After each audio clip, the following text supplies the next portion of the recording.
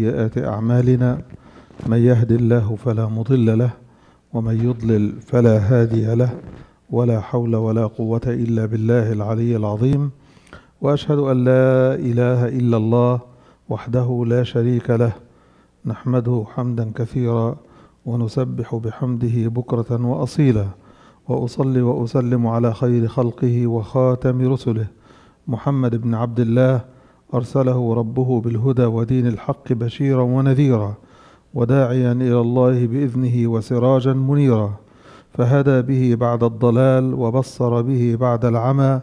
نسأل الله سبحانه وتعالى أن يجزيه عنا خير ما يجازي به نبيا عن قومه ورسولا عن أمته.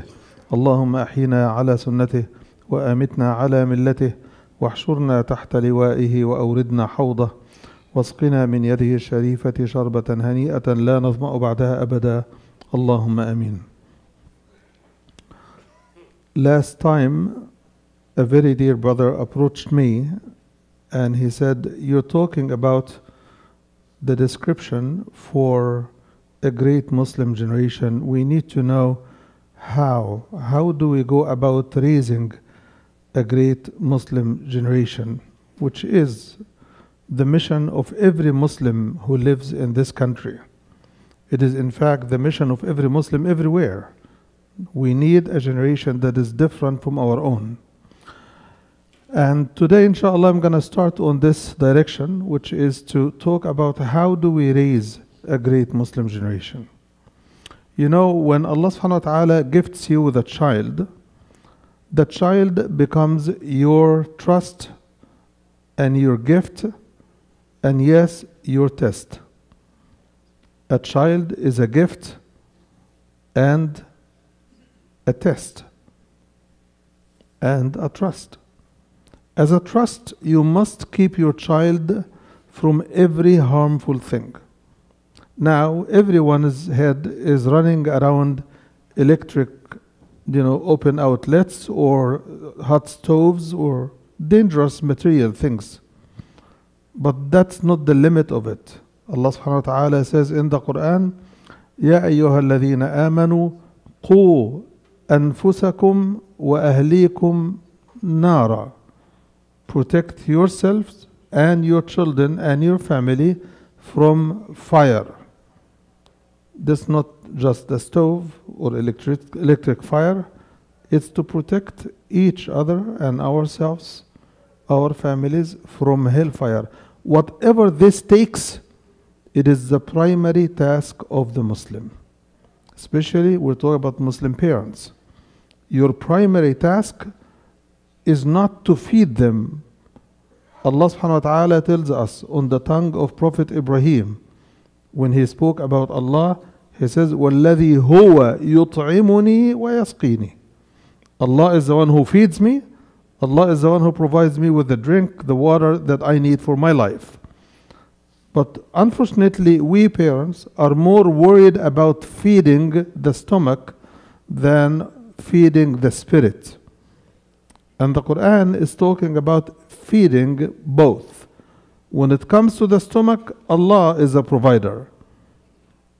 But we parents, unfortunately, focus on our role as if we are the providers. And we forget that it is Allah. إِنَّ اللَّهَ هُوَ الرَّزَّاقُ ذُو الْقُوَّةِ الْمَتِينَ. Allah is the ultimate provider. هو الذي ينزل لكم من السماء رزقا وما يتذكر إلا من ينيب. Allah is the one who provides us from heaven. وفي السماء رزقكم. Indeed, it is in heaven where your provision really is. So we need not only to practice this understanding, but we also need to teach our children that they are not the providers for their children. نحن نرزقكم وإياهم ونحن نرزقكم وإياهم. So on both sides, Allah is Ar-Razzaq. So let us not focus or limit rather our role as to bringing food and money or milk and eggs home. We need to bring guidance. This is what will save our children and us from hellfire. So the primary mission that we should focus on as parents is how do we save our children from hellfire, and how primarily to even save ourselves. قُوا أَنفُسَكُمْ وَأَهْلِيكُمْ نَارًا. If this is the focus, then it follows that every parent should learn what it is that if I do, I save myself from hellfire. And if I inculcate in my children, if I instill in my children, it will help them protect themselves from hellfire. النبي صلى الله عليه وسلم says, اتقوا النار ولو بشق تمرة. Protect yourself from hellfire, even if it is half a piece of date. Just half. Half a date will save you from hellfire. What is the focus here? The focus here is on charity. The focus on giving. The focus on providing to others half of a date that is the only one you have, divided into two and give someone else who doesn't have it. In the lengthy hadith, the Prophet ﷺ says, من كان عنده فضل مال فليعد به على من لا مال له. He who has extra money or resources or wealth, let him give that to the one who doesn't have it. من كان عنده فضل زاد. He who has extra food, فليعد به على من لا زاد له. Let him take it to the one who doesn't have it. من كان عنده فضل ظهر, which is an extra ride. You have an empty seat in your car, take someone to where they want to go if you can. You have an extra car, give it to someone who doesn't have one, who needs one. So giving and giving and giving. The narrator of the hadith, the Sahabi Abu Sa'id al-Khudri, says, and the Prophet ﷺ kept counting and citing different types of things that we should be giving until we understood fully that no one has any right in anything extra, which means no one has a right in anything that is more than his basic needs. This is Islam. This is Islam. So when our children look at us hoarding beyond our needs, that many of us don't have a place to put things in their home. They don't have a place in the refrigerator to pack it. It's overpacked.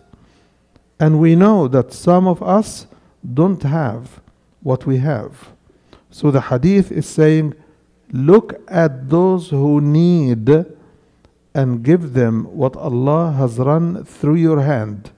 Allah subhanahu wa ta'ala provides us either directly or indirectly. Directly by you working, you making your living. And this is the foundation, this is the principle. The Prophet ﷺ says, ما أكل أحد طعاما قط خيرا من أن يأكل من عمل يده. Nobody ate any better food than what he earns with his own hands. So working is a value. Working, making wealth, earning your own living is a value in and of itself. But at the same time, some people will work, but they will not make enough. You will look at them and you think they are well off, but maybe they are not. You see, a sister who has been divorced and she is left with 3 or 5 kids. She may have a car. She may be even working. But we know that women in this society do not make, unfortunately, as much as men in the same position with the same qualifications. We need to ask, we need to check. Because she may have the rent, but not the food. She may have the food, but not the medicine. She may have medicine off the counter, but she may not have insurance to buy prescribed medicine. So we need to go beyond the classic definition of a needy person. She is needy because her basic needs are not met. So we need to look at those individuals, those families around us, and to let our children take from their own pocket money and donate. If you train your kids when they come to the masjid to put a couple of dollars or $5 in the box, they get used to it. Something they get to grow up with, and it becomes part of their habit. When we try to get our children to obey us and to be loyal to us and to be kind to us, we forget that their relationship with Allah is what will bring them to your obedience and to listen to your guidance. So before your child rebels against you, he has been rebelling against Allah, and you let it go because you don't want to create a problem with your son or daughter. And I'm talking about young children. I'm not talking about, teenage rebellion or anything like that. I'm talking about young children. If you do not teach your child to pray by the age of 7 and to be regular in prayer by the age of 10, don't try to catch him when he is 18. It just doesn't make sense. I'm not saying let him go, but don't start with practice. Start with teaching. Start with conviction. Because by that time, by the age of 17 and 18, unless they are convinced, they wouldn't obey, they wouldn't listen. So if you let them fester in rebellious and disobedient positions for 18 years, how do you want to make a fight over missing a prayer when he has never prayed? So please, we have to be careful. What do we teach our children? And who is the target? Who is our target? Our target when we discipline our children is the shaitan, not your son. Your target is to separate your son from the shaitan. You want the shaitan out of his life. So the only way is to win the child over to your side. To win him over, you have to win him first to the side of Allah.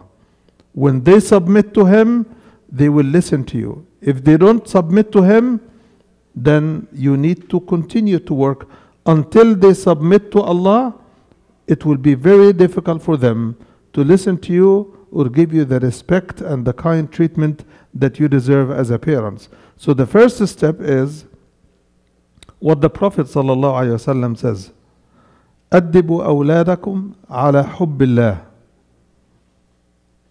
Raise your kids on the love of Allah. وعلى حب نبيكم, and to love the Prophet of Allah subhanahu wa ta'ala صلى الله عليه وسلم. والثالثة وعلى تلاوة القرآن. I want you to pay attention. على تلاوة القرآن. He didn't say حفظ. He said تلاوة. That is not to say that حفظ is bad or حفظ is undesirable. It is very desirable. If your child can memorize, keep training them until they memorize at least what they need to pray with and what they need to understand, the basics of their faith.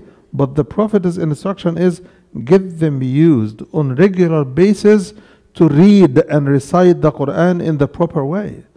Because the Quran will tell him more than whatever you want to tell them. Whatever you think is good guidance, good advice, good direction, just deliver them to the Quran, and the Quran will deliver them to you in commitment and obedience. So we need to know where to start. And the Prophet ﷺ is the one who told us, علموا أولادكم الصلاة لسبع. Teach your children prayer at the age of 7. They must learn how to pray. Some of us bring their kids to the masjid when they are 2, 3, and 4.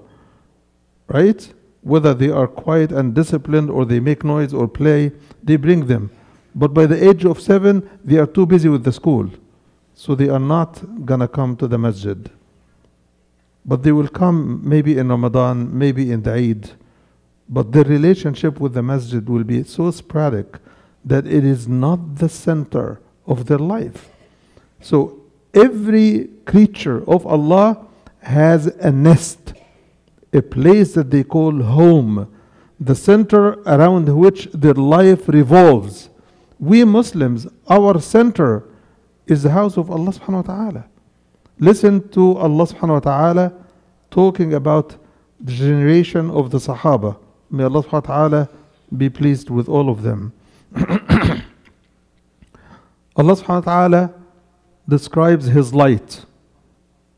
Allahu nuru samawati wal ard. مثل نوره كمشكاة فيها مصباح المصباح في زجاجة الزجاجة كأنها كوكب دري يوقد من شجرة مباركة زيتونة لا شرقية ولا غربية يكاد زيتها يضيء ولو لم تمسسه نار نور على نور والله بكل شيء عليم. Where is this? يهدي الله لنوره من يشاء والله بكل شيء عليم. So here is Allah describing the light of this universe as something in His house, where في بيوت أذن الله أن ترفع, in houses that Allah has commanded and ordered be raised up. يسبح له فيها بالغدو والآصال. In those houses, people who praise Allah subhanahu wa ta'ala, He says رجال لا تلهيهم تجارة ولا بيع عن ذكر الله. Men who are not distracted by business or trade or anything else from the remembrance of Allah. So part of our raising of our children is to raise them and get them used to the masjid, the rules of the masjid, the spirit in the masjid, the way the masjid works, and their role and responsibility towards the masjid. They are, after all, going to be the leaders of this place.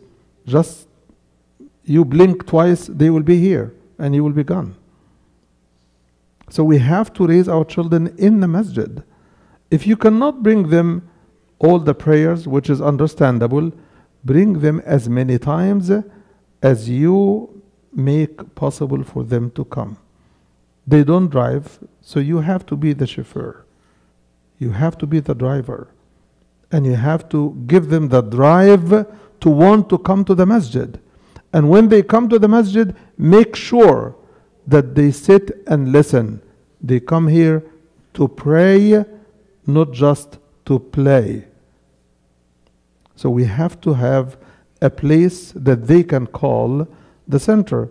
The legacy you leave for your children, when you are gone, and they continue to say, my dad used to bring me to the masjid when I was young, and he used to sit with me in the class of the Quran. I used to learn the Quran with my dad. This is a memory that you should never ever deprive your child of. This is how we raise them as Muslims, basically. But they need to go beyond the entry point to Islam. They need to target, we need to target making them men, which means manly in their choices. Not to continue to be children after the age of 12, 13, 14, 15, 18, 20, 22, 23. This is too long of a childhood. Usama ibn Zayd was between 16 and 17 when he was assigned the leadership of the army of the Muslims to fight against the apostates who rebelled against the Muslim community. So we have to be careful. Our children will reach 16 and think of themselves as children, right? So we have to be careful. The context in which we put our children influences the scope of their attention and the definition of what is important, what is a priority in their life. So if we only wake our children for the school, which means 1 hour or more after Fajr and after sunrise, we are teaching them that Fajr prayer is unimportant. What's important is the school. When they have an exam, we make them sit until they finish the study. That's if we could hold them down to do that.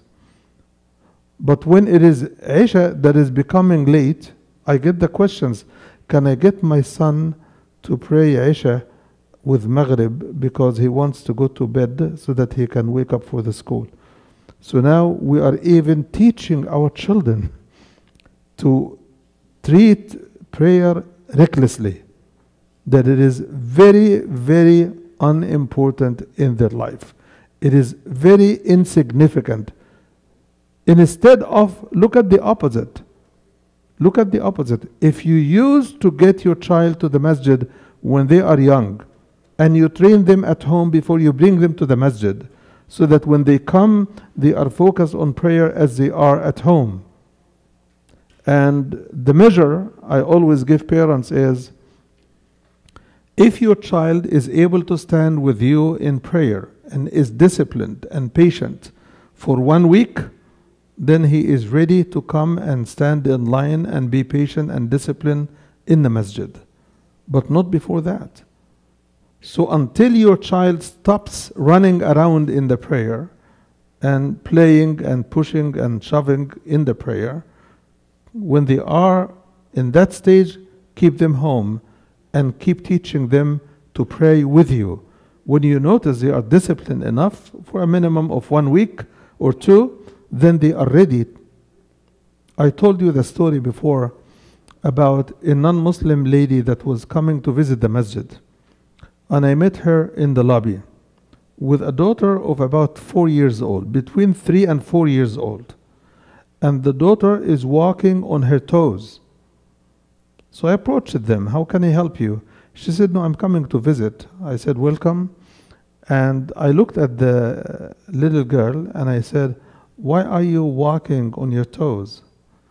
Listen. The girl looked at her mom and pointed with her finger. She said, because mommy told me that this is unlike any other place that I can run or do anything as I do anywhere. So her translation of her mom's instruction was to walk on her toes. This is not a girl who has learned the Quran. This is not a girl who has prayed ever. This is not a girl whose aqiqah was made in the masjid.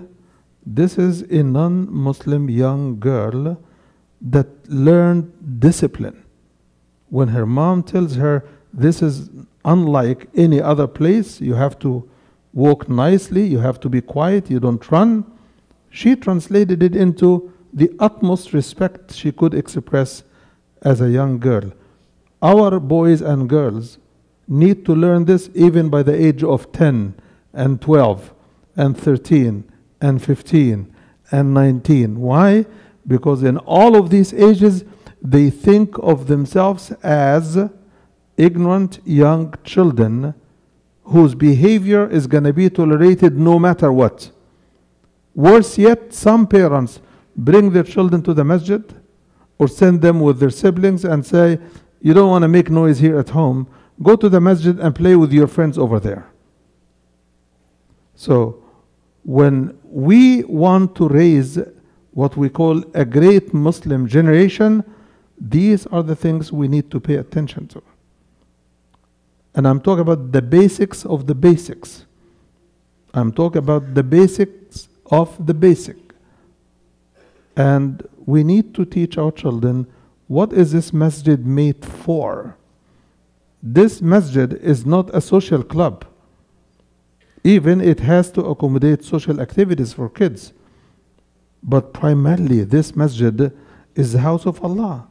So I want you, when you see any child running in the masjid, raising their voices in the masjid, or even fighting in the masjid, to remind them, ask them, whose house is this? Just ask this question, and you will be surprised. Theoretically, they know that this is the house of Allah, but practically, they don't know the adab, the etiquette, and how to behave oneself in the house of Allah subhanahu wa ta'ala. Then ask them the second question, do you do this in your own home? And most of them, they don't. So who is the disciplinarian in the house of Allah? If it is not the parent, if it is not the community, if it is not me and you, then who is going to tell them? So for them to become a great generation, the basics must be considered first. These are the priorities. To connect them to the Quran, to sit down with them and teach them the Quran, to recite the Quran with them. And by the way, doing this, don't you think that you're doing something strange? The Prophet ﷺ's assignment that came from Allah, Allah says, يَتْلُو عَلَيْهِمْ آيَاتِهِ, to recite the ayat of Allah unto them. وَيُزَكِّيهِمْ, and to purify them, to train them, to educate them, and to purify their souls, so that their choices are good choices. وَيُزَكِّيهِمْ وَيُعَلِّمُهُمُ الْكِتَابَ وَالْحِكْمَةِ. As the Prophet ﷺ is charged with the responsibilities that we know, to recite the Quran unto us so that we can read it, to teach us the book and the wisdom, وَيُعَلِّمُهُمُ الْكِتَابَ وَالْحِكْمَةِ وَيُزَكِّيهِمْ, and to purify them. We are charged with the same responsibilities with our own children. No one will come to raise your kids for you. Even if you send them to a full-time Islamic school, the Islamic school is as good as the children that come into it, as good as the parents of the children that are sent into it, as good as the teachers that teach in it. So the three components of the school, and the fourth is definitely the curriculum. What do you offer them of education? But it has to be the four elements working together. You as a parent, working with your child at home, working with the teacher in the school, and your child cooperating with the teachers, and the teachers cooperating with you as a parent, and giving the children the mercy, the compassion, and the knowledge that will give them the empowerment they need to be the great Muslim generation. May Allah subhanahu wa ta'ala guide us to do our best and not to do just the minimum.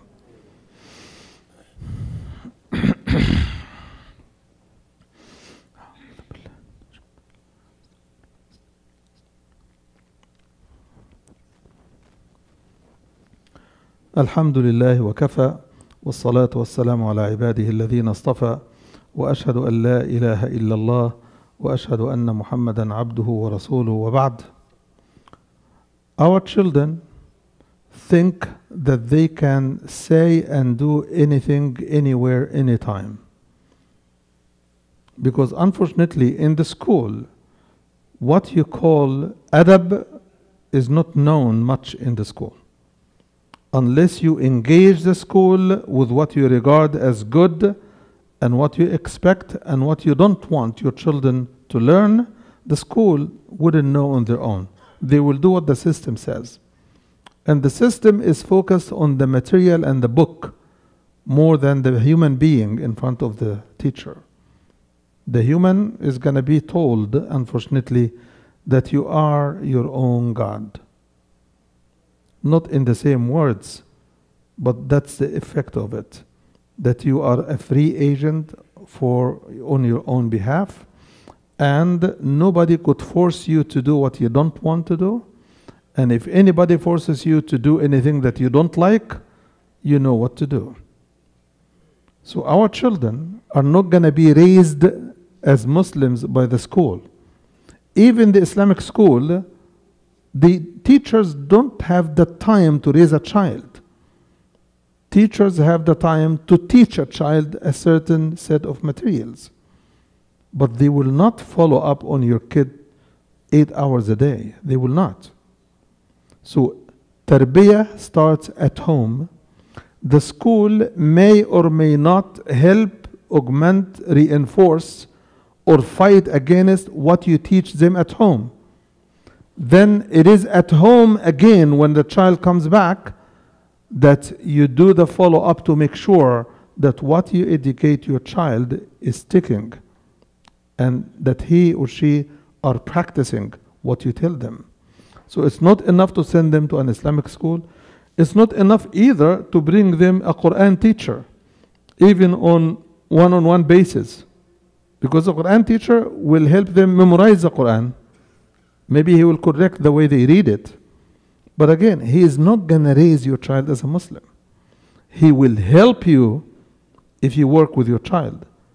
But don't say, I have a special teacher, he goes to an Islamic school, he memorizes part of the Quran or two, he prays when I tell him to pray.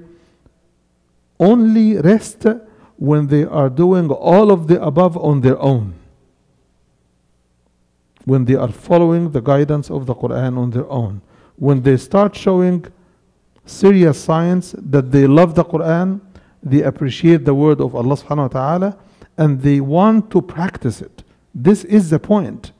The Quran is not sent for us to enjoy turning written words into beautiful voices. That's not what the Quran is for. Most of us are looking for the most beautiful voice in recitation. And our children, when they cannot do that, they think they cannot learn the Quran. Because we, the parents, are looking for that as a standard. But the objective of the Quran is لِيَدَّبَّرُوا آيَاتِهِ, so that they may reflect and ponder as they recite the ayat of the Quran. And don't do it by yourself. As you designate time for your Quran, match your time with the children's time, with your wife's time, and make the Quran the family center of learning, the family center of guidance. Let Allah guide your whole family, not just yourself. Don't be happy that you come and pray on regular basis. Be happy when your children want to come with you to pray, not to play. This is key. So we'll stop here for the time, and we ask Allah subhanahu wa ta'ala to guide us to learn what is needed and to practice what we learn and to benefit from our learning. اللهم اهدنا فيمن هديت وعافنا فيمن عافيت وتولنا فيمن توليت وقنا واصرف عنا شر ما قضيت. اللهم اقسم لنا من خشيتك ما تحول به بيننا وبين معصيتك، ومن طاعتك ما تبلغنا به جنتك، ومن اليقين ما تهون به علينا مصائب الدنيا، ومتعنا اللهم بأسماعنا وأبصارنا وقوتنا ما أحييتنا، واجعله الوارث منا، واجعل ثأرنا على من ظلمنا، ولا تجعل مصيبتنا في ديننا، ولا تجعل الدنيا أكبر همنا ولا مبلغ علمنا ولا إلى النار مصيرنا. اللهم لا تجعل آخرتنا أسوأ من دنيانا. اللهم اجعل الحياة زيادة لنا في كل خير، واجعل الموت راحة لنا من كل شر، واختم لنا بخاتمة السعادة أجمعين مع النبيين والصديقين والشهداء والصالحين.